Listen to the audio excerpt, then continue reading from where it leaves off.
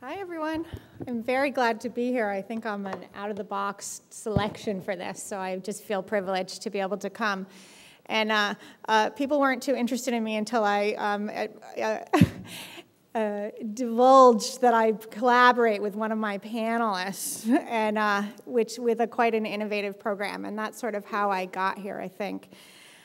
So I'm a family doc. I believe in the right to food. I believe in the right to health care, too. I believe in a lot of things. But particularly in my life, I really believe in primary prevention. I'm a little tired of giving medicines. I'd rather have people eat whole food. I'm sure that resonates with all of you.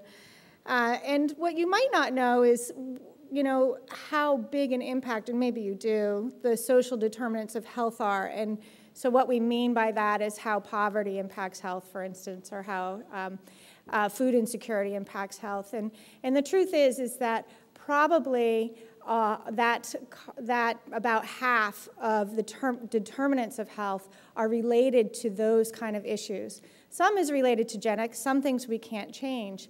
But really, it's these social determinants of health that make up about half of our health risk.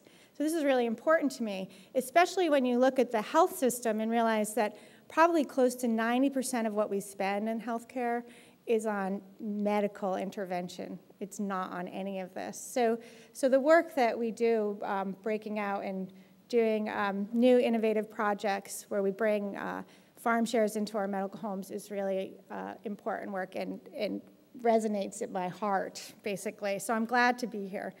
I do believe also in food systems, and I believe in just saying the same thing until we change the system and being vocal. I work really closely with my patients. You know, I do a lot of direct patient care still. We are in what are called medical homes, so we have, you know, dietitians and all these new resources. But what we're really pushing out to is this concept of looking at systems, at like public health, rather than just population health of the diabetes, but really public health. We probably don't need safe water in the United States or in Colchester, Vermont, where I live, but there are other things that we can do. So my panel, or mine, it's mine, is on the behavioral and cultural considerations in the right to food. And so what we have are three great presentations on new concepts and new innovations in the right to food. And so each of these folks are going to have 15 to 20 minutes to present on their project. And then we will have time for a panel discussion. So we have three main topics, are food safety, food system distribution and teaching. That's how I'm assessing yours, Paul. And then food sovereignty. So let me introduce our first panelist, and that is Alicia Chaifetz. She came from North Carolina. And this is not her first time in Vermont, just in case you didn't know. She researches domestic and food and agricultural policy. And she focuses on policies and regulations, or lack thereof, that regard food safety and the inequality of goods available to and demanded by socioeconomically diverse communities. So she recently completed her PhD in public policy at the University of North Carolina at Chapel Hill, and her dissertation was called The Food Safety Policy Gap, Essays on Emergency Food in North Carolina. And it evaluated the channels of distribution for those who seek emergency food, specifically the supply chains, the organizational readiness, and standard operating procedures of North Carolina's 2,500 food pantries. So I'm looking forward to hearing her work, and please help me welcome Alicia Chaifetz.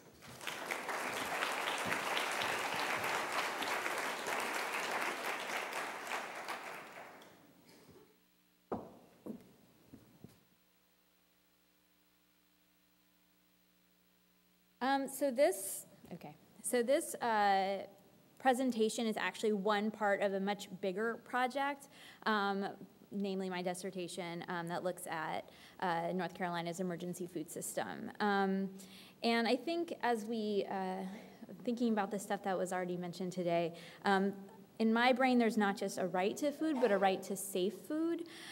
This research examines the disparities in food safety based on the idea that everyone deserves safe food, not only those who are paying for their food, and the question, does everyone have access to safe food? So, since 2008, approximately 14.5% of Americans are considered to be food insecure. But in North Carolina, these rates are even higher. The overall food insecurity rate for North Carolina is about 19.3%, with a child food insecurity rate of 27.3%. Parts of the state are even worse. In some counties, there are up to 35% of children who are considered to be food insecure. And while government assistance is available to some, it is not sufficient for many families, leaving them to seek out emergency food providers. The previous talk actually set this up very nicely. But the number of emergency food providers is constantly changing. There are about 2,500 emergency food providers in North Carolina. And these are pantries, shelters, backpack programs, after-school programs, and they are partnered with 7 regional food banks. According to these food banks are partnered with Feeding America, which is the nation's largest hunger relief charity. There's an estimated hundreds more independent food pantries outside of that Feeding America network. We don't actually know how many food pantries there are, to the point where folks at the food banks have asked me if I know, because I've been doing the research. Emergency food is the overarching term that we use for the foods that are distributed through the shelters, food banks, pantries, soup kitchens, and other like institution-specific programs. It's important that we know the difference between food pantries and food banks, and so for those of you who might not, a food bank is generally a large operation that stores and distributes food from producers, retailers, federal commodity programs, the food industry to food pantries. And the food pantries are typically the distributors of emergency food at the local level. So if you are a person in need of food, you would go to a food pantry, not a food bank. The food bank provides to the food pantries, but not all of them. Not to be confusing. So each year, an estimated 48 million Americans contract foodborne illness. That's 1 in 6 people, so that's pretty much 1 person at each table. And if we were to break that down in terms of number of people in North Carolina who get foodborne illness every year, it's about 310,000. Some populations are more vulnerable. Those are kids, seniors, people who are immunocompromised. And it should also be remembered that about 46% of foodborne illnesses come from leafy greens, which we'll come back to in terms of my conversation here. So what's the issue in North Carolina? There's actually no policy that regulates the food pantries in North Carolina. The food pantries operate in what we're going to call a regulatory desert. The Bill Emerson Good Samaritan Food Donation Act alleviates liability for the donated foods. So pretty much it means that there's this federal rule of strict liability that a state can apply, and North Carolina has applied it, to the distributors of defective products when a defective aspect causes injury, typically due to gross negligence or intentional misconduct or recklessness. So what this means is that this helps to encourage people to donate to the food pantries and to the food banks in this way. If you are a donor to the food pantry and someone is later found to be sick from that product, it is not necessarily that you are liable as long as you gave it in good faith. So this does not prohibit any specific foods for donation, given that they're assumed to be safe upon donation. So in North Carolina, given that there's no regulations, each pantry creates its own rules and regulations, given that there's an absence of any that were created by the government. Some of those rules are formal and some of those rules are informal. As a result of a lot of healthy eating efforts by experts at various levels, the food banks and pantries often encourage the donation and distribution of perishable goods. Some food banks and pantries, including some sampled in my research, also host community gardens, which also have varied food safety guidelines. This year alone, we've seen a staff outbreak at a homeless shelter where 55 people were infected, in a food pantry in New York that was closed due to unsanitary conditions. And those are pantries in states where the pantries are regulated. There's very little research that looks at the connection between food security and food safety. And so if each of these 2,500 emergency food providers serves 50 people, which is a gross understatement, that's about 125,000 people that we're talking about on a regular basis. So I'm asking the question, are the foods kept safe enough to eat? Is the extra long supply chain increasing the risk for pantries? And do the pantry managers have the information necessary to keep that food safe? So, of course, this data does not exist, so I had to collect this data. But so the big questions that I'm going to answer today, or try to, is what are the entities that supply food pantries in North Carolina? What steps are taken by those different actors to lessen the risk? And are some food pantries essentially safer than others? And is it dependent on location, rural versus urban, or like those who partner with a food bank or what have you? This is an exploratory project, meaning that like no one had really done this kind of research yet. So I had to go out there and find this data. So to analyze these emergency food providers, I collected data. I used a stratified random sample based on food bank region and metropolitan, micropolitan, and rural status. So I visited food pantries in 12 counties. There are 100 counties in North Carolina. 6 of those counties are part of metropolitan statistical areas, 4 are part of micropolitan, and 2 don't actually fit either category. They're incredibly rural, but not adjacent to any metropolitan areas. There were 282 food pantries in those 12 counties. I contacted all of them and ended up interviewing and observing at 105 of them. So this is actually a mixed methods project, but I'm actually mostly going to talk about quantitative stuff. So I did this early last year. Okay, because there are no regulations, I apply a modified food establishment inspection report scoring scheme to the food pantries as a survey instrument, which means that I have this self-administered questionnaire that I ask all the managers, and I also use essentially what the health inspectors use to look at their different practices. So what I'm looking at are the sources and delivery methods of the foods, the kinds of foods, the storage and distribution procedures, the supplier requirements, the use of past date foods, and ask them information on recalls. Practices observed include behaviors on hand washing, bare hand contact with ready-to-eat foods, thermometer use, and general prevention of contamination. Most pantries have a pantry or closet where they keep foods. There's only about 3%, a little less, that are purely mobile markets, and then almost all pantries have refrigerators or freezers. That does not mean the space is unlimited, it just means that they have refrigerators and freezers. So there are a lot of descriptors that motivate this analysis, so I'm going to keep coming back to this same slide. 78% of the pantries that I interviewed distribute perishable goods in some capacity.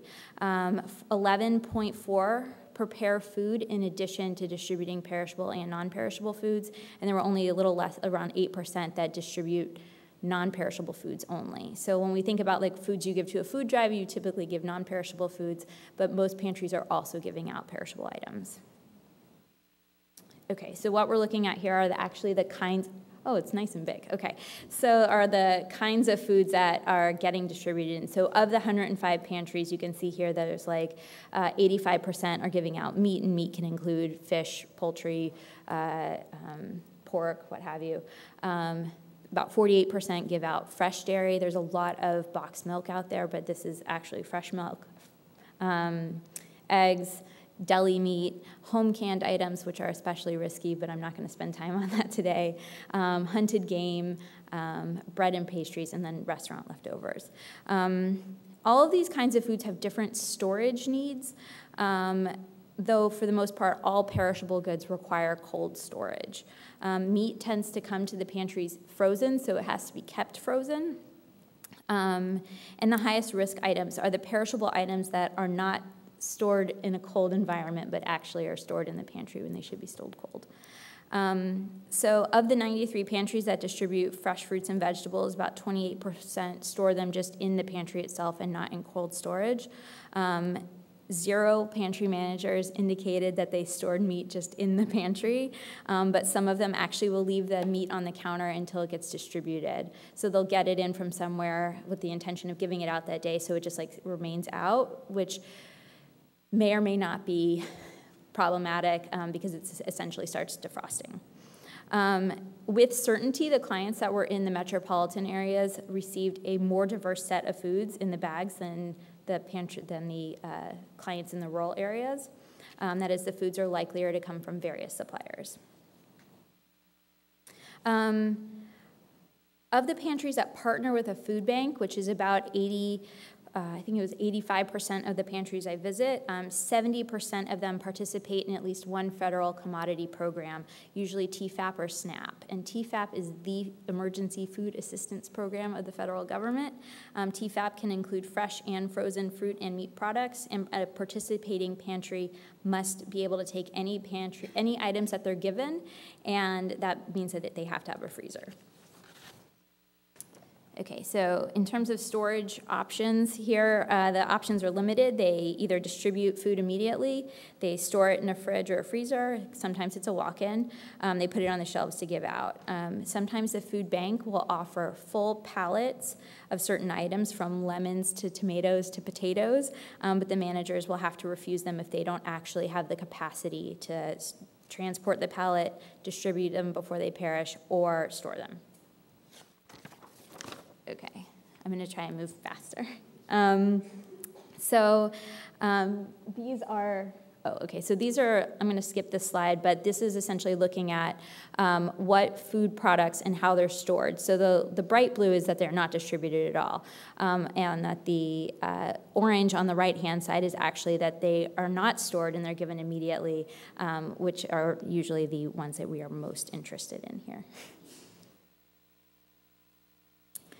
I also want to talk a little bit about traceability. So I would walk around the food pantries and ask them, I would pick up different items and ask them if they knew where does this come from and how did it get here. And so most managers could answer this question of where it came from, except unless it was a canned good, which isn't totally shocking, but it was very hard for them to answer how did it get here. And the question there is were these foods sitting in a hot car for a while? Was it in the back of a truck? Was it in a cooler? What have you? Okay, so this might actually be harder to see than I thought it would be. So what we're looking at is like how those different foods get to the pantry and from where. So are they getting it from big box stores, grocery stores, gardens, and how does it get there? Okay, I'm going to move forward because I know I'm low on time. So what I actually do is I create this risk framework to analyze how risky the different pantry operations are, but also to figure out what characteristics might influence them. I came up with 30 different factors. Every pantry had at least one of these factors, and the most that any pantry had was 14. So what we're looking at, they get added up to come up with a risk score. It's not weighted. So traceability is, can they trace where their food came from? Can they trace meat, vegetables, eggs, and dairy? Did they receive food safety training? Do they learn about food recalls? Do they know about recalls but have no recall plan? Do they have written standard operating procedures? Do they have the operating procedures but they're not modeled? Do they distribute, I'm going to call them unregulated foods, but this would be food from gardens, the foods that are home processed, foods that are like leftover prepared foods. Do they repackage foods on site? Do they handle ready-to-eat foods? Do they store food improperly? Like, do they put frozen meat into the fridge and not the freezer? Do they not put eggs in the refrigerator? Do they know how foods get to the pantry? So I come up with this analysis essentially saying that the risk score, a lower risk score is better, right, because you have fewer risks. So we're looking at food bank partnership, participation in these different federal programs, a vector of variables looking at food distribution. So these are, do they pre-pack the items? Do they pack them as they go? Do they have a client choice model in the pantry, which is essentially mean that the clients come in, they shop like it's a grocery store, except that everything's free. Do they have a paid manager based on the idea that if someone is paid, then they're more regular and in charge and are able to disseminate formal rules? Do they have regular volunteers? So are they training new people to participate in the pantry every week? Do they have any sort of supplier requirements? Like, do they ask those who are just giving them food any questions about that food? And then the vector of variables designating the type of food that is distributed. And this is only non-perishables, perishables and non-perishables, and perishables, non-perishables, plus they prep food on site. For pre-packed items, the bags or boxes of food are packaged ahead of distribution rather than packing it as they go. And so this is the risk score is essentially a count variable, and I use a Poisson model to, I use a negative binomial model to actually do this regression. So hopefully y'all are still following me. So what I learned here is that in the first column, this is just all of the pantries, and this is actually really cool stuff. So this table represents the marginal effects. So this is like any greater effect of each of these characteristics. So what we learned is that the food bank partnership can increase the number of risks in this model, and it's statistically significant. The result is hypothesized to come as a result of increased activities in general at the food pantries that partner with the food bank. However, participation in either TFAP or SNAP or both leads to an approximate decrease in risk of that score by 2.86, also statistically significant. So like what we're saying is that most food pantries that partner with a food bank also participate in a food commodity program, and this decrease becomes actually quite substantial. Food distribution practices revealed a relative statistical significance, both in process and in types of food. The client choice model brought a decrease in 1.69 points compared to like packing as you go. There was no significant effect for having regular volunteers or requirements by those who supply food. The paid manager actually somewhat increased the score. And in the second column, we look at the food bank partners only because they're such a great part of the total sample, and essentially says that their numbers are driving the sample, which isn't shocking given that they're a larger size. Okay, so what we learned is that TFAP actually decreases your risk, but food bank participation doesn't. What we know about TFAP is that there are a lot of rules with TFAP. They have stringent rules, and the food banks don't have the stringent rules, so it's not totally shocking that it decreases the risk. The client choice model is essentially the less risky option because you're less likely to just be leaving your food is less likely to be in the pantry as long, I guess to say. The food remains in its stored location while people are shopping for it rather than taking it out and setting it on a table. The pantries that distribute the non-perishables are obviously the least risky, right? But what it means is that it shows that federal regulation and any requirements to receive TFAP or SNAP actually decrease the other risk factors. So even when the individuals face this like bureaucratic red tape to get TFAP, they actually continue through the process to procure food, which inevitably leads to these like safer practices. Sorry. I question whether there should be like limited regulatory policy regarding time temperature control or supply chain, not supply chain, that time temperature control or proper storage could make your supply chain safer, but what still would also educational materials, which if any of y'all got to see what I wrote for the UVM food feed blog, we created a whole series of educational materials, essentially saying we don't necessarily need regulation, we just need the pantry managers to have more information about how to properly store food and how to track it. From a policy perspective, this research provides support for certain operating procedures over others, and implies that there are these inequities in operating procedures across the pantries. It did show that there was no statistical significance for urban versus rural pantries, that there was no real like great difference in terms of how they operate. While this analysis adds to the literature, it actually is saying like this research is incomplete. there are other parts that add to it, and I'm happy to discuss those other parts of this research. And I think that a comparative case study of high-risk items and their specific supply chains would allow for a richness that I can't provide in this one study. And as explained by a pantry manager, being admirable can be devastating. So I'm going to leave that there and let the next speakers speak.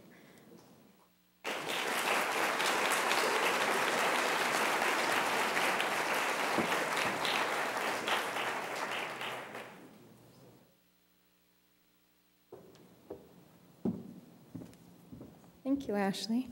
Next, we have Paul Feenan. He grew up in Bennington, Vermont. That's in the South, if you don't know. And after studying sustainable agriculture, community development, and getting his education at UVM and Evergreen State College, he says his real education took place in his own classroom when he was given the opportunity to teach alternative high school right out of college. Teaching is extremely important to Paul. He believes that his work in agriculture, education, and coaching has taught him exponentially more than he has taught his students. In particular, working with disadvantaged students and coaching high school basketball galvanized Paul's core values for working with people. Paul recently moved his family back to Vermont after having lived, worked, and farmed in western Washington State for the past 20 years. And he finds himself, I love this, lost on roads you used to remember. But he's happy to be here, and we're happy to have you today. Please help me welcome Paul.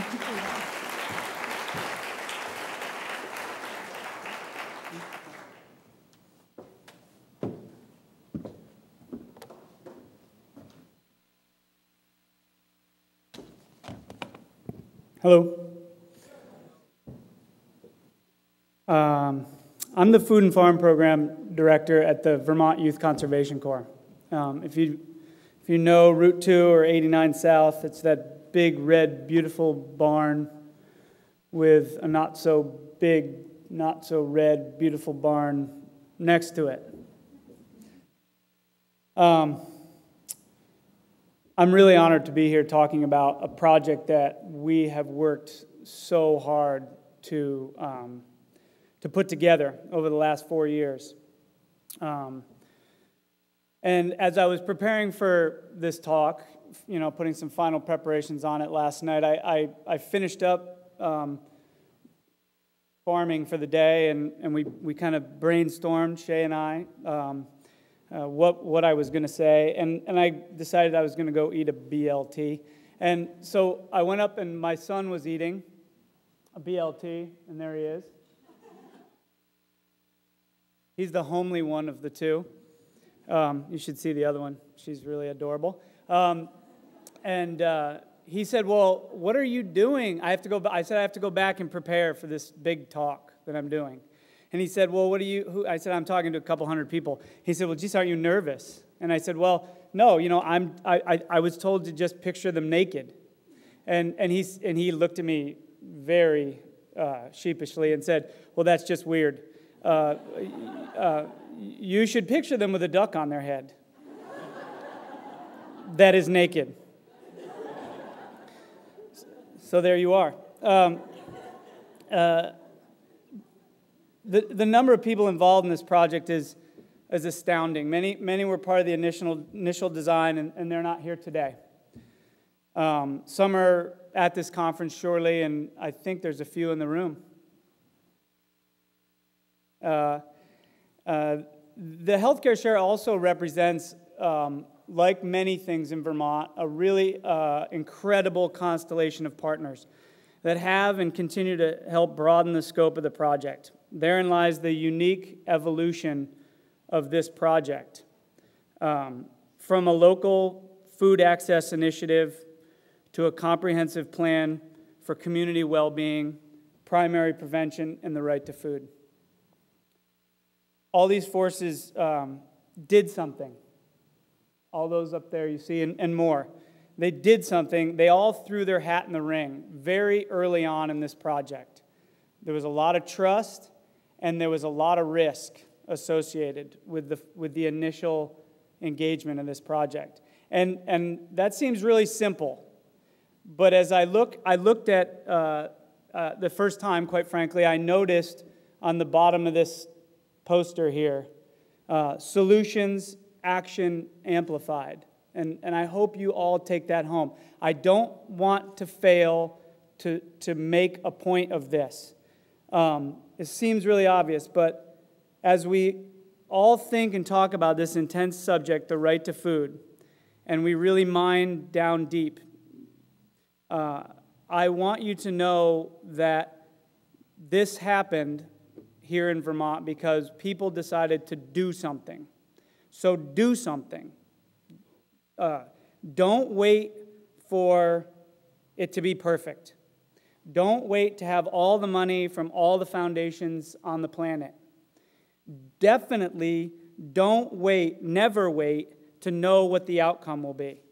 Don't do that, because we didn't know what the outcome of the healthcare share was going to be. Again, we thought it was going to be a solution to a farm and a nonprofit that serves youth, where we could pay the youth to grow food and give the food away so that we didn't piss every other farmer off in Vermont because they didn't want the competition. That's really what we thought it was to begin with. And really, what I want to talk to you today about is some things that we really didn't know it was going to be. And that no one ever understands what it is when I first explain it. And so it's really hard to explain in 15 minutes, so I'm going to keep going. Here's what it is in a nutshell. It's a CSA for people who can't afford it and or maybe have a diet-related illness. It's a partnership between a nonprofit that focuses on youth development and youth workforce development and personal development and medical centers. Central Vermont Medical Center in Berlin, UVM Medical Center here in Burlington, and I'm proud to say now, Rutland Regional Medical Center in Rutland. Medical providers identify patients that we know would benefit from increased consumption of healthy food. Families pick up their shares at their doctor's office, in essence, receiving a prescription of vegetables and poultry from their doctor. We fundraise together, nonstop, unabashedly, unapologetically. We just take money from people's pockets and then grow food with it with high school kids. But the fundraising looks different at each hospital. Central Vermont Medical Center has a payroll deduction. Doctors, nurses, secretaries, janitors all shave off a couple bucks out of every paycheck and buy a share for somebody that they know that's a patient. At UVM, we go after big fat grants. At Rutland Regional, that's what we did as well. We're in the 4th year of the project. This year we're slated to serve 300 families, 1,200 individual family members from the farm at VYCC. And again, Rutland Regional Medical Center is providing 75 shares to area families for the first time. I just got off the phone with Heidi Lynch, an alumnus from the farm at VYCC and a Rutland native. She received funding earlier this year, late last year, and started this program. She didn't wait. She really, quite frankly, didn't even wait for my permission, which I'm glad she didn't. But she just wrote a grant, she forced me to review it, and she put it in, and she got it.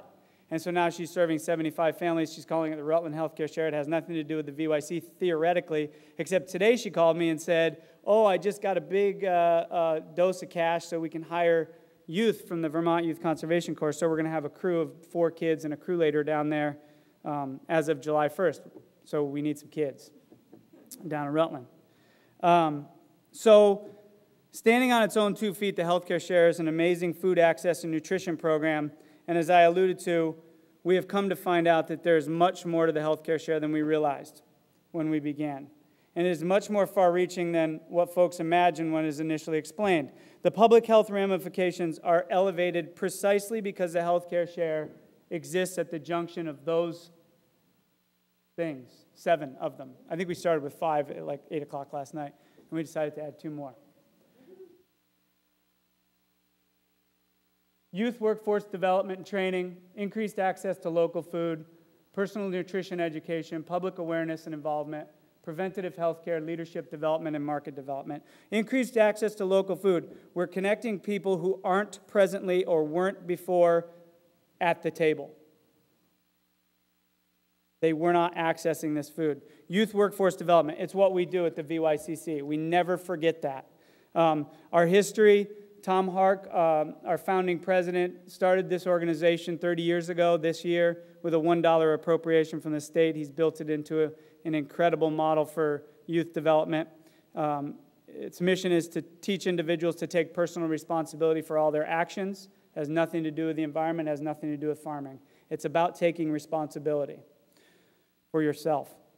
Small groups of youth are guided by leaders, all working on a high-priority project. We're best known for trails. We're best known for forests. We're best known for picnic tables. We're best known for state parks. We're best known for river restoration. We're best known for disaster relief. Where the farm is pertinent for this room is that our trail is food. Our project is the healthcare share. It's a CSA for people who can't afford it.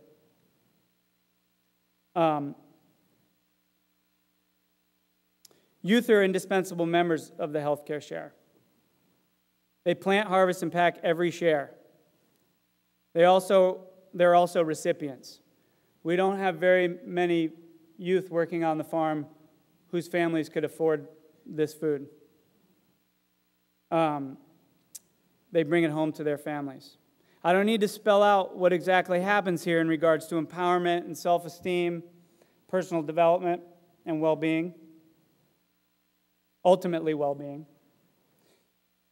Leadership development. I've been doing this a long time, and I can tell you that this is a very special time in food and farming. I'm cool.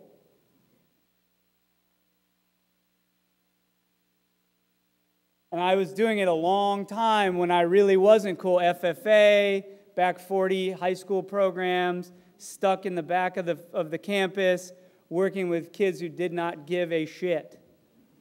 Did not care. But now I have this tidal wave of passionate, smart, young professionals that are really chomping at the bit to get involved in food. And they need real opportunities to build skills to match their passion. That's not to say that their passion is skillless, but let's just be honest. We need to provide these people with real skills to match their passion. The healthcare share offers this opportunity. I believe that the result will be a development of a generation of leaders for the future of an agricultural economy in Vermont and beyond. Public awareness. Masses of individuals and corporate-sponsored volunteers help us grow this food. This project offers many access points for contribution. Corporate sponsors bring us hundreds and hundreds of workers every year and pay them to come work on the farm, thereby involving many hands and people, raising awareness of the issue, that there are people that don't get to access the same food as others in Vermont, the self-proclaimed foodiest, farmiest place in the universe. Personal nutrition. In short, we grow and cook and teach young people to cook and feed themselves, and we pay them to do it. Preventative health care. I'm not a doctor. I don't play one on TV. But I do know that we have families picking up food from their doctor's office a minimum of 12 times a year, many of them more than that. There are doctors who are seizing on this opportunity. I would love to see more doctors seize upon this opportunity, to see their patients 12 times in about a 3-month period. I don't know that that happens unless there's a real problem with someone. Otherwise. There are a lot of hospitals in the world, and people eat lots of food in these institutions. Diane Embry, Diane, are you here? Not here? She's probably doing something. She's a real pioneer, and what's going on at UVM Medical Center is not the norm. If you don't know what Diane is doing, and you're interested in food and healthcare, you should really go ask somebody. Go ask her. But there's a lot of hospitals out there that really could use these relationships, these farm-to-institution relationships. So that's the market development piece. You know, when we bring bags and bags of food in to patients and they're carrying them around the hospital on a Wednesday or Thursday, it's really not uncommon for doctors and nurses and dietitians to start asking how they can get that food in their house. How can we get that food in our institution? So it's really turned out to be a pretty unique backdoor market development opportunity for farms in Vermont. Okay, so we're all going to go out, and after this week, we're going to do something. Except for me. I just came from the fields. We are getting our asses kicked out there with this weather, you guys. If you guys have a farmer that you love, you should give them a hug, or as Shay said, give them a dry towel right now, because we are getting buried by rain. So really, honestly, this is really hard work this year. You very rarely hear me complain about farming, but it's difficult, and it's difficult to get kids to do it. So I'm gonna go back to that, but I'm also in the 4th year of a project, and I need to ask and answer some really hard questions. I love donor meetings because I have a relationship with a network of donors that ask me hard questions. And those are questions that I take back to my team and say, we need to answer these questions. And so the hard questions that I need to ask are, you know, are we changing people's behaviors? Is this more than a flash in the pan, fleeting project? And if it is, where will I find sustainable funding year after year? Sustainable, reliable funding year after year. For what? To pay for food and to pay the kids to grow it, and to develop the leadership potential of a tidal wave of young professionals. How do we graduate participants from the project? There are so many questions. I really need help. Please help me. As my old man used to end every letter to me back when people wrote letters, work hard but safe, stay focused, send money, Mom and Dad. Thank you.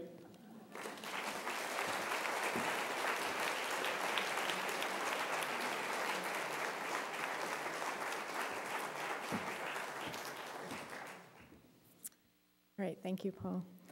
And next we have Brittany Kesselman, who traveled a little further than Paul did. Over the past 10 years of practical experience in policy research and analysis in the field of development and conflict, she's now working on a PhD. It's on the contribution of food gardens to food sovereignty. And this helps her unite her passion for transforming the food system with her policy experience. So when she's not working in a food garden, she's usually in the kitchen, testing recipes for Josie Uncooked, a health food business that seeks to educate people about healthy and sustainable eating, one meal at a time. Welcome, Brittany.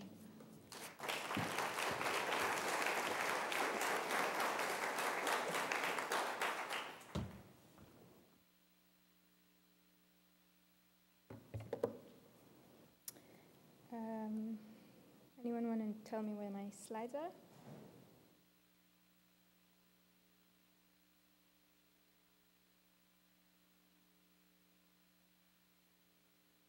I am a Mac user, the slideshow.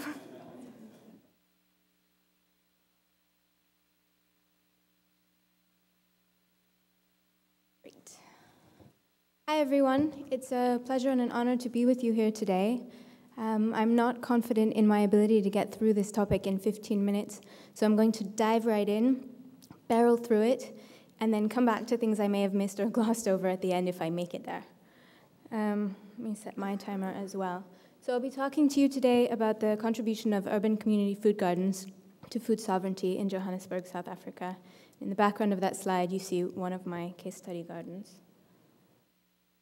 I'll very briefly go over my research, the context in Johannesburg, some information about the policy environment and the actual government programs supporting urban agriculture in the city, an overview of some of the benefits of urban agriculture globally and specifically what's happening in Johannesburg, and finally, imagine an alternative approach based on food sovereignty. So basically what I'm trying to understand is, are food gardens contributing to food sovereignty in Johannesburg? And I'm sure most of you in the room are familiar with the concept of food sovereignty, but just to be sure that we're on the same page, what I mean is the right of peoples to healthy and culturally appropriate food, produced through ecologically sound and sustainable methods, and their right to define their own food and agriculture systems. And the reason we're talking about food sovereignty is because no less a personage than the former Special Rapporteur on the Right to Food said that food sovereignty is a condition for the full realization of the right to food.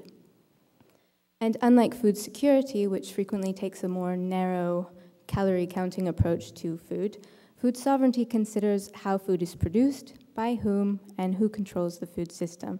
So essentially it brings the politics back in. I might skip my research methods and come back to them later, just to be sure we have enough time.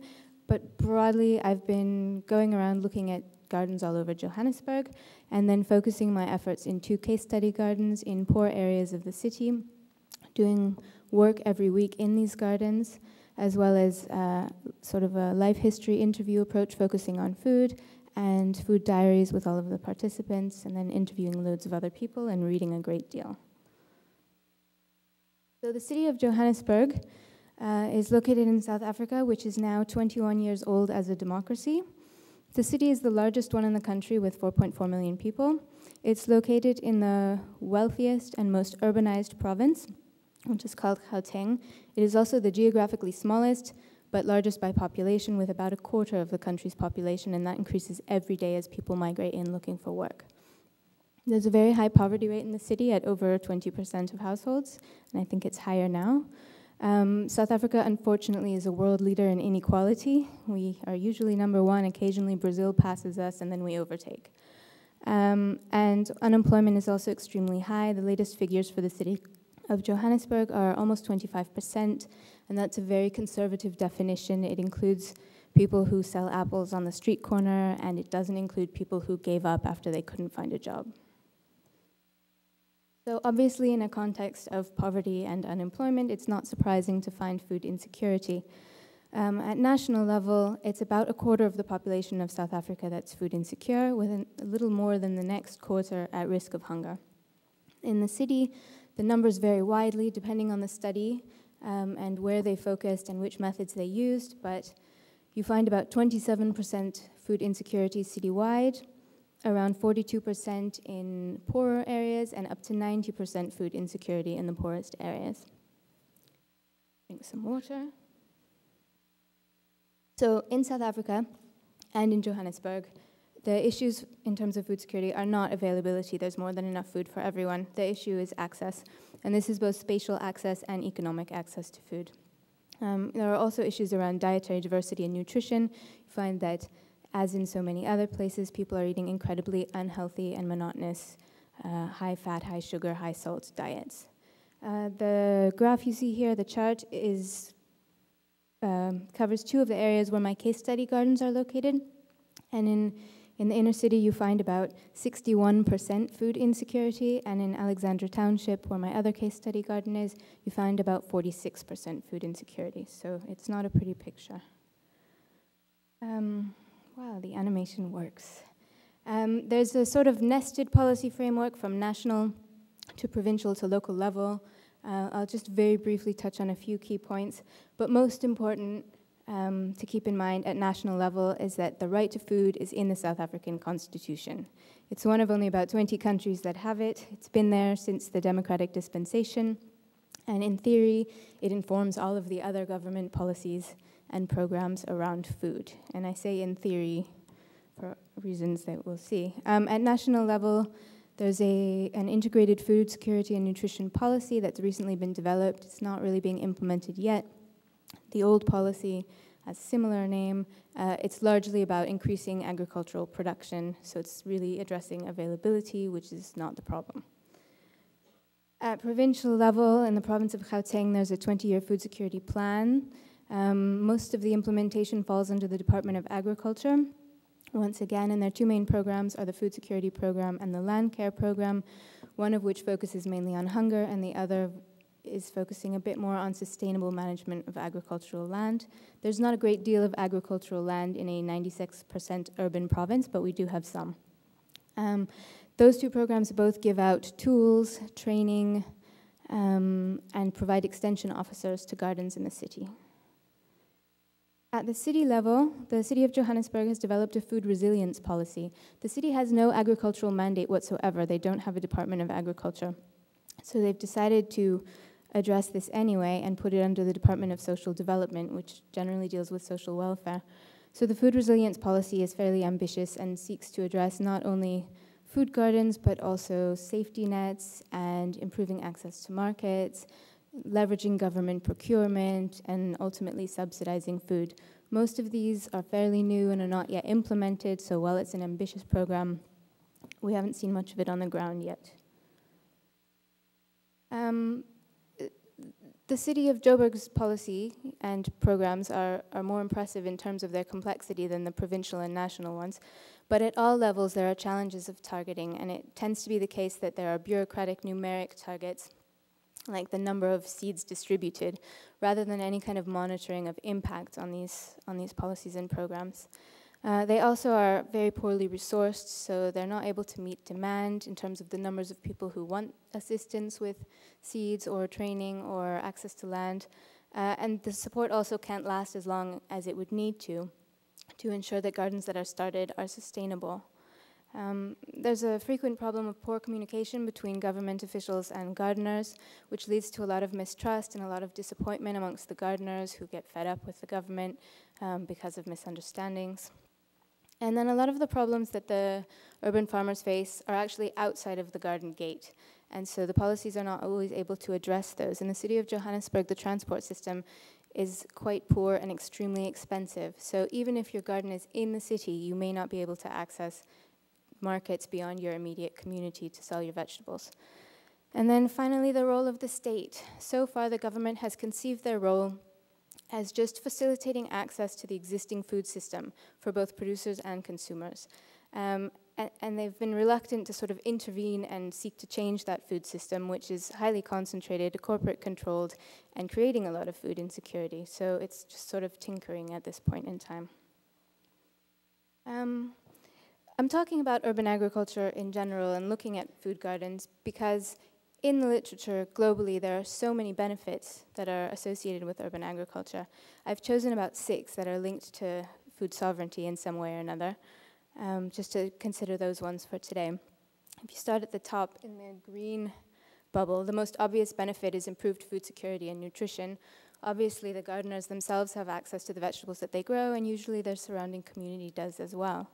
And then moving clockwise towards the purple, you also see improved livelihoods, either through savings on food purchases or income from the sale of vegetables, or occasionally through salaries if people get employed at the gardens. And then beyond that, there are a lot of potential environmental benefits, as we all know, in terms of things like nutrient cycling and rainwater harvesting or use of grey water and reducing your food miles. And moving beyond that, there are sort of less concrete benefits that are associated with food gardens, things like improving food democracy and food system localization, where control of food decisions gets brought down to the local level and into communities. Also transformation of the food system by providing an alternative to the extremely long food value chain, corporate controlled one that we mostly live in. And finally, a lot of studies have looked at the empowerment of women and how when women participate in urban agriculture, you frequently see economic empowerment, but also other kinds of empowerment and sort of consciousness raising that can translate into other areas of their lives. So in Johannesburg, the participation in urban agriculture is not very high. It's about 9%, 5 to 9% estimate, depending on the studies you look at. There hasn't actually been a citywide survey. But to compare that to the rest of the region, the major cities in southern Africa, the average participation is about 22%. So in Johannesburg, it's less than half of that. And given the levels of poverty and unemployment and food insecurity, the question is, why are people not growing food? And there are so many reasons, and many of them historic in the case of Johannesburg. But there are 3 themes that emerge, and one of those is access to resources, and as Smita reminded us earlier, people are denied access to resources. In South Africa, there's a long history of excluding people from access to land and water. And even after democracy, people haven't gotten that access back. There's also a lack of interest in farming. Unfortunately, unlike here, Paul would not yet be cool in Johannesburg. We're working on it, but so far, farming is still kind of dirty and not so cool and supposed to happen somewhere else. And finally, people don't know how to farm. Even the ones who come from rural areas have been dispossessed of their land for such a long time that there's not sort of a tradition of farming for everyone. What I have found in terms of who is farming amongst those few who are doing it in the city is that there are more women than men. So these farmers that I'm talking about, they're women. They are generally not young people. We could probably use a youth conservation corps because most of them are pensioners. And they are generally not the very poorest or most food insecure, although the census data shows that at least half of agricultural households are below the poverty line. But the ones that I tend to encounter are certainly poor, but not the poorest of the poor. And then the question is, if there are all these amazing benefits associated with urban agriculture generally, are we seeing those benefits in Johannesburg? And so far, my research in my 2 case study gardens and around the city suggests that we are seeing some of them to some degree. People do get some income from the gardens, though not a great deal, certainly not enough to move them beyond the poverty line. There are limited savings. There's a little bit of employment, not a great deal. The people in the gardens are food secure in terms of not experiencing hunger, but based on a food diary exercise that we did, you see that they're not consuming vegetables, which is somewhat ironic since they're growing them and selling them. They do consume a little bit, but not very much. I'm still trying to understand why that is, but it seems that partly it's because it's a lot of work, and as we know, farming is a lot of work, so I've been told that you get home at the end of the day, you're exhausted, the last thing you want to do is spend time preparing vegetables. So you just cook something quick. There's also fairly low nutritional knowledge amongst the gardeners, and so they think they're eating healthy diets even when they're not. Both the gardeners themselves and the people around them appreciate the access to fresh organic produce and especially to indigenous vegetables that are not always available in shops. At one garden, they even take requests. If someone lives nearby who comes from Malawi and they have some seeds from home and they want to grow something there, the people at the garden are happy to grow it. So they're providing access to foods you can't otherwise get. We certainly do see localization. The customers at the gardens love the face-to-face interaction. They say how friendly and helpful everyone is at the gardens. And since they can sort of make requests on what's grown, you do get a little more control over the food system. For many people, the garden is a social space. As one gardener told me, there's no better therapy than being in the garden. You can't be angry there. So in neighborhoods where the accommodation tends to be small and cramped and there are not a lot of public spaces, the garden can provide one. And they also provide support for the vulnerable in their communities. While the gardeners themselves are by no means wealthy, they donate some of the food that they grow to orphanages or rehabilitation centers or soup kitchens. So they definitely have a role in their community. Just bringing it back to the question of food sovereignty, the top of that is the definition that I read to you earlier, and if I can just direct you to the very end of that slide. Food sovereignty implies new social relations free of oppression and inequality between men and women, peoples, racial groups, social and economic classes, and generations. So we are moving way beyond food security here, and we're talking about a transformation of social relations and a situation where people are not oppressed and not unequal so that they can actually be empowered to participate in decisions about their food system. So there are 6 principles that were developed on food sovereignty at a meeting in Mali in 2007, and I took those principles and tried to imagine what would it look like if they were applied to, food policies and support for food gardens in Johannesburg. And I think there's a second slide because this is not the latest one. So what would that look like? What would a food sovereignty approach look like in the case of Johannesburg's food gardens? The first principle is food for people. Food is a right, not a commodity. So first of all, that would mean rights education, because to date, every single gardener that I've asked in the city of Joburg has never heard of the right to food. They don't know that they have this right, they don't know what that right would entail, and they're certainly not about to go claim it since they don't know that it exists. It would also mean that government support would have to focus on alternatives to the concentrated and corporate food sector rather than just trying to get people into that food system. And it would have to focus on the nutritional value of food, not just increasing production of low nutrient staple foods. The second principle is that the system should value food providers, and that would mean that government support would have to focus on sustainable livelihoods and livable wages for people working in all elements of the food system. It would also mean a much greater focus on gender equality, because as things stand now, so much work associated with food production and procurement and preparation is done by women and is therefore underpaid or unpaid. And the third principle is localizing food systems, so that would mean focusing on interventions that would bring producers and consumers together, like food gardens, like neighborhood farmers markets, and like having food gardens supply schools, clinics, and other institutions in their areas, and in ways that would contribute to the local economy. The fourth principle is putting control of productive resources locally. That would mean that communities have control over decisions on what's done on land in their neighborhoods, how water is used in their community. So it would be up to communities to decide whether there's a shopping center, a mining project, or local agriculture happening there. Fifth principle is builds knowledge and skills.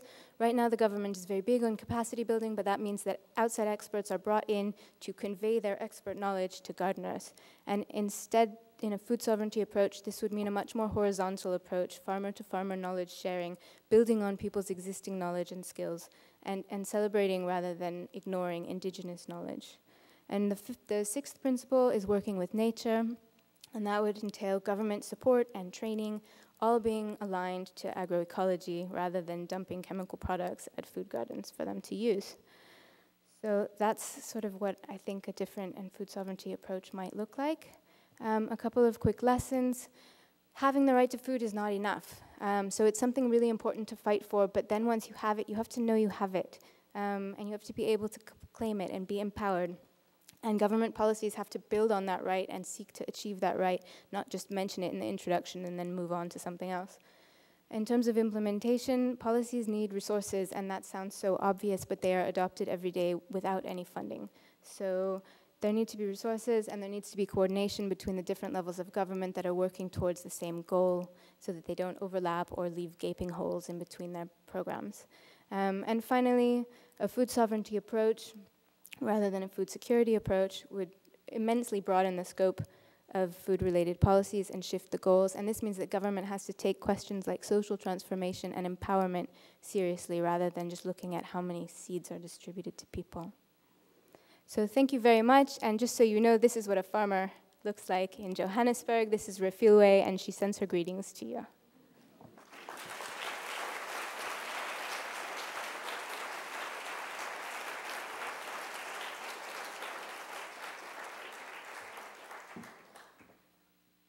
We're going to bring our panel up, but while we do, we'd like to do the same exercise where you can have a few minutes conversation with your table, generating some questions. There should be index cards still on the table. If you don't have any, let us know. And we'll come around in about 3 to 5 minutes to collect those. Okay, folks, we have our first question. This actually is for Ashley, though we will take comments from others if you have an opinion. Ashley. Why can't local health department audits be used for food banks and pantries?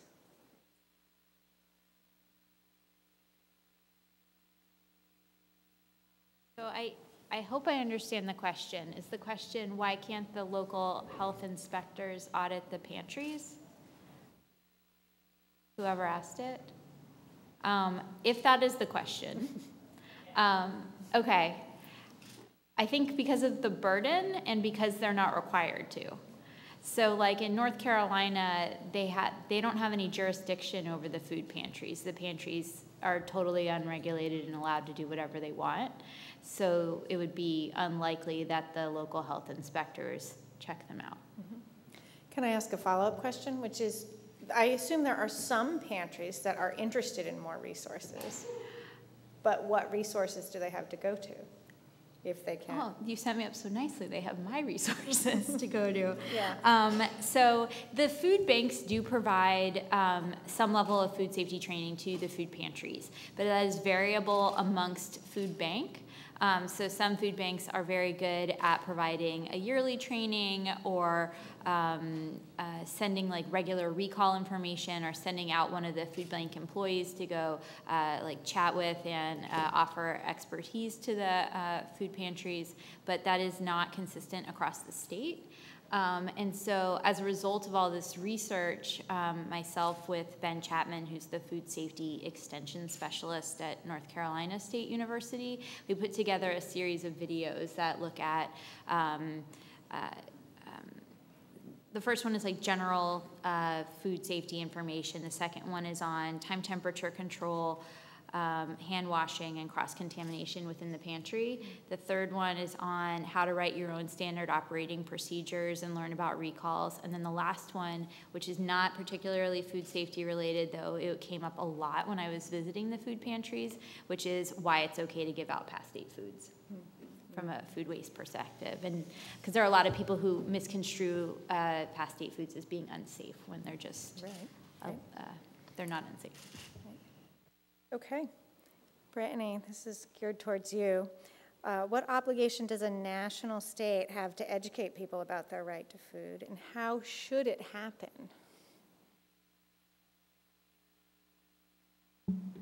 The disclaimer I'll offer is that I'm not a lawyer.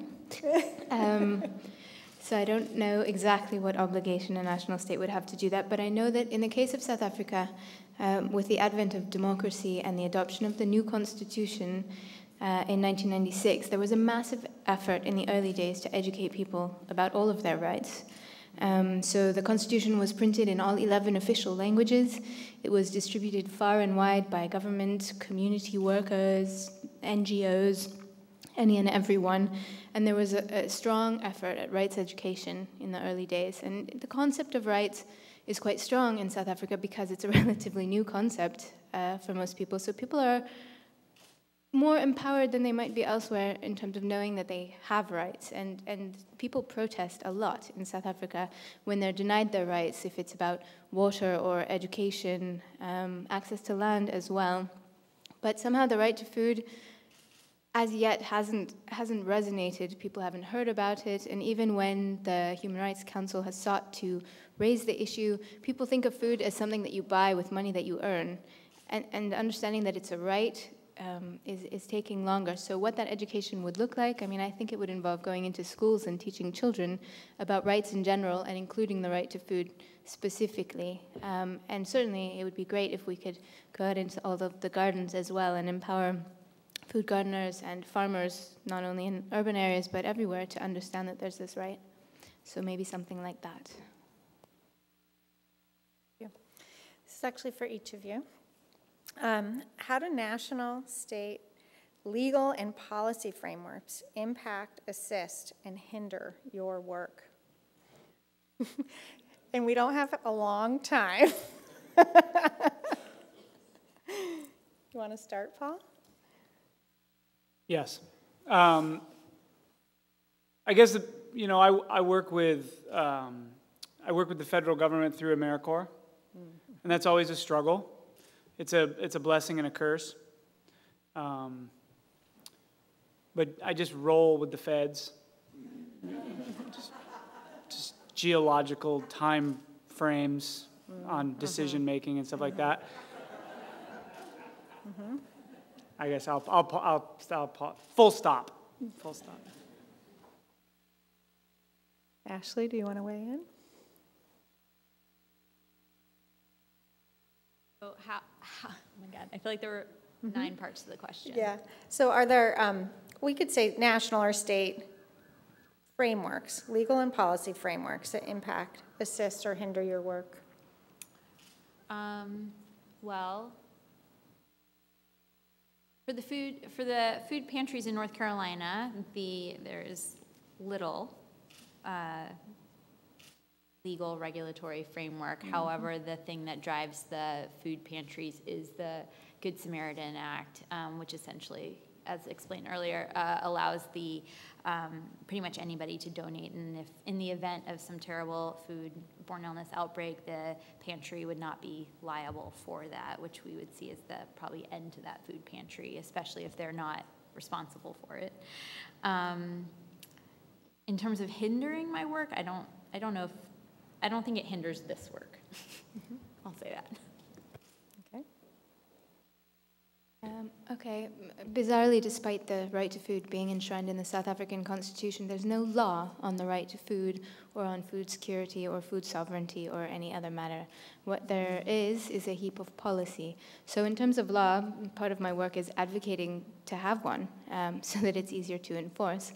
And then in terms of the policy framework, while the national level policies don't matter too much in terms of working in gardens in the city, the provincial, which would be like state, and local policies actually do help. And while they struggle and there are many challenges with implementation, the fact that they exist and that they're generally positive is a good thing.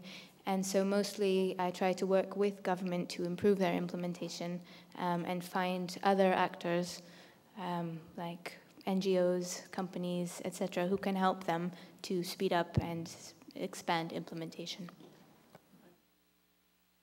I have a positive, a high note here. You know, throughout my entire career, I've had really, really good luck and good relationships with Department of Labor, Department of Vocational Rehabilitation, services for in particular youth workforce development. You know, for someone who's really tenacious, who's very creative, and who knows how to spend money wisely, and who has a fiduciary responsibility to their partnership with those agencies, that well is a fairly deep well. And so if someone knows how to make those connections and knows how to be very prudent with their dollars as far as spending them properly on youth workforce development or even adult workforce development, that's a really good place to start with a project like the healthcare share. So Vermont Department of Labor, the Federal Department of Labor, and Department of Vocational Rehabilitation and the like are very, very important partners for the VYCC in my program. This isn't entirely unrelated. There's a question here about have other programs that are similar to healthcare shares successfully leveraged insurance dollars. So have you ever had a conversation with an insurance company? Yes. Tell us about it. It didn't go very far, but again, unabashed. I think there are dollars there. I think that is where the consistent, reliable funds for these kinds of projects are. The partnership between sustainable ag and healthcare is a very alluring one for insurance companies. I think in the age of insurance reform, with incentives and so on and so forth, that's really where our future will be if there's a future for projects like this. That's just not my wheelhouse. So I need someone who knows how to navigate those waters for free. All right. How does race and local unrest affect access to the urban garden spaces?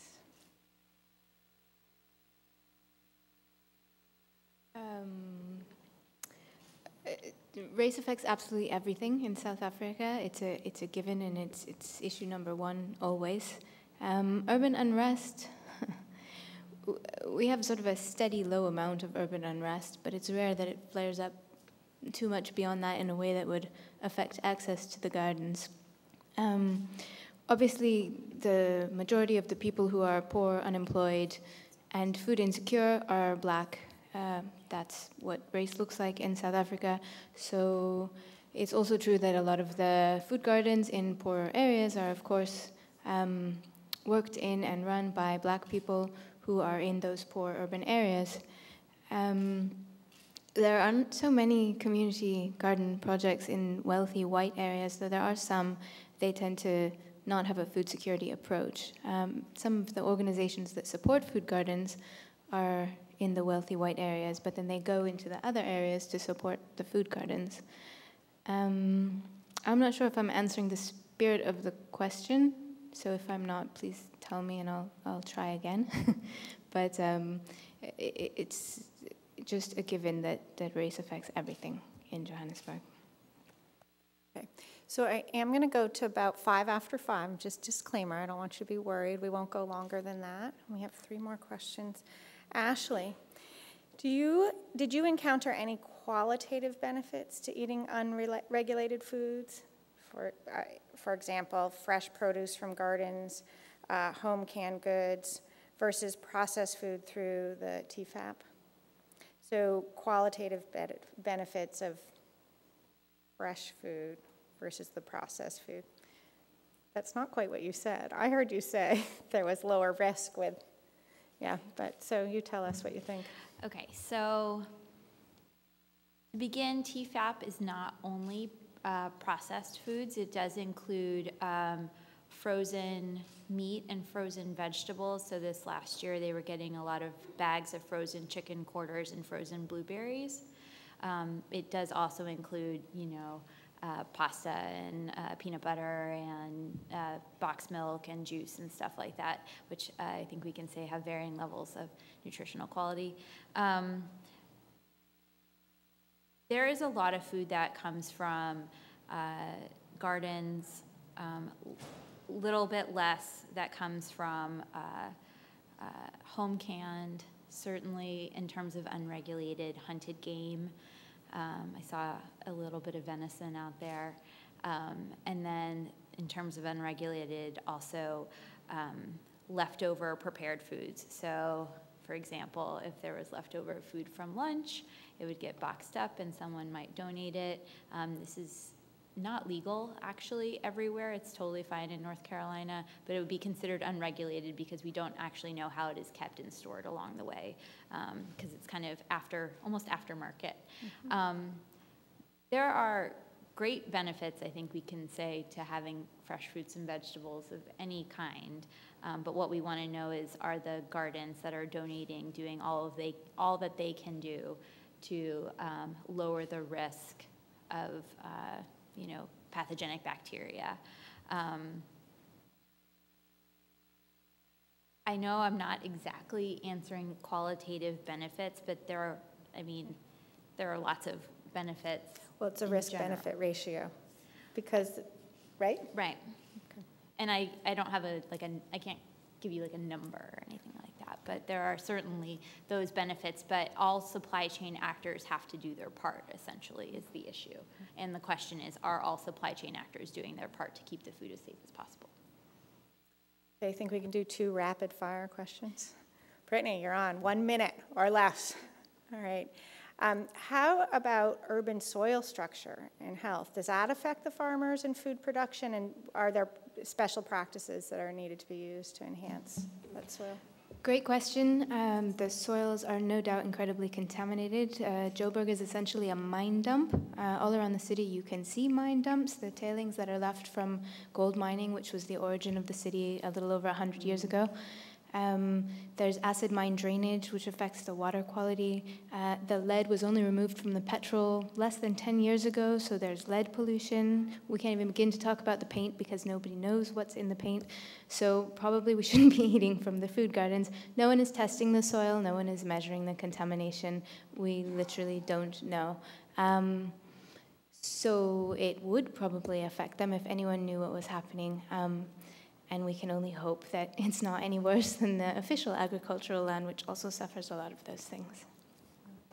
All right, this is the one near and dear to my heart, Paul. We have 30 seconds. Does the healthcare share provide any training, parentheses, food preparation, for participants to help those who don't know how to or who are physically incapable of cooking? Yes. So it differs from different healthcare clinics or healthcare medical centers. We partner with Hunger Free Vermont here in Vermont to provide the Learning Kitchen courses.